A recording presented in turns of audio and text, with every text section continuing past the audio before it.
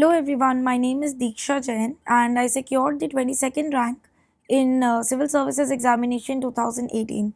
In this video, I will be talking about Citizens Charter. Citizens Charter is an instrument through which the government endeavors to improve its services to the citizens of the country.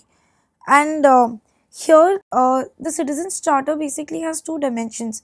One is the quality dimension, that the quality of the services, the government services is improved.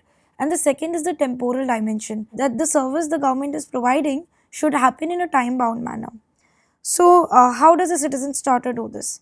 First, it builds institutional capacity to provide the service in a time bound manner.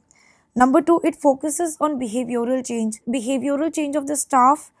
It focuses on improving courteousness, in giving a mind of service to the people, the cutting edge bureaucracy which is working in public service. So the concept of Citizens Charter was taken in 1990, was started first in 1991 UK, and India has taken it from there. So if we were to look in detail at the purpose of what a Citizens Charter does, is that first is clarity. It gives clarity with respect to the expectations of the citizens about the quality, type of the service, the time that it will take. So what essentially a Citizens Charter looks like is a grid or a board which is displayed to the public in any organization. It has all the information with respect to if you want to get this work done, then whom you have to approach, how much time it will take. If there is a problem, then how can you lodge your complaint. So it has that information in a transparent manner. Number two, it enables the government to become more responsive. Then it enhances stakeholder participation.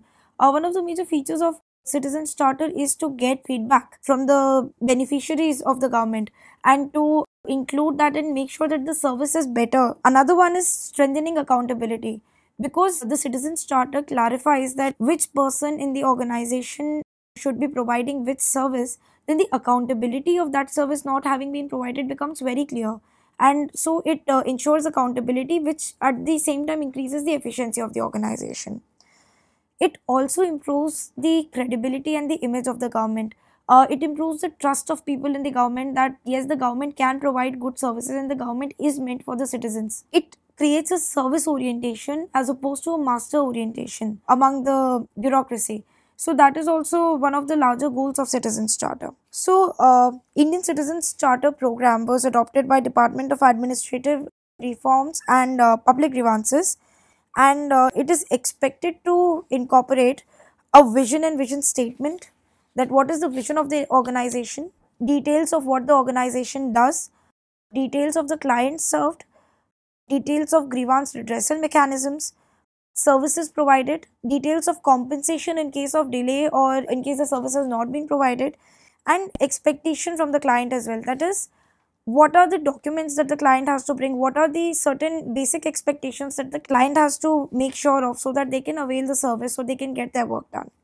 At the central level, it is not enforceable, but now many banks and many institutions are actually in fact adopting the Citizens Charter. There have been certain problems with the Citizens Charter program in India.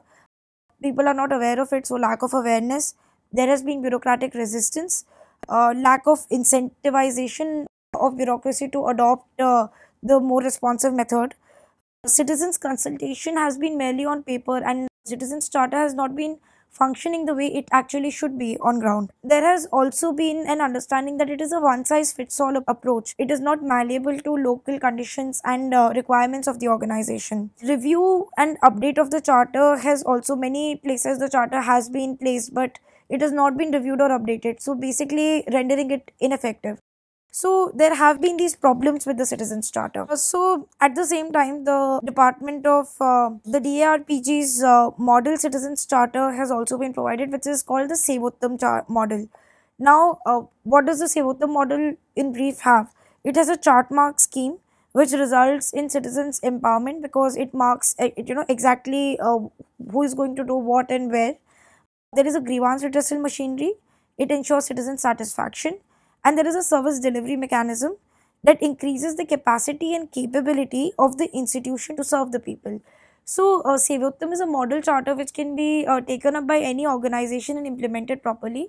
And Citizens Charter is one of the ways in which bureaucracy can improve its efficiency, and public service on the whole can be improved, and trust in the government can be built.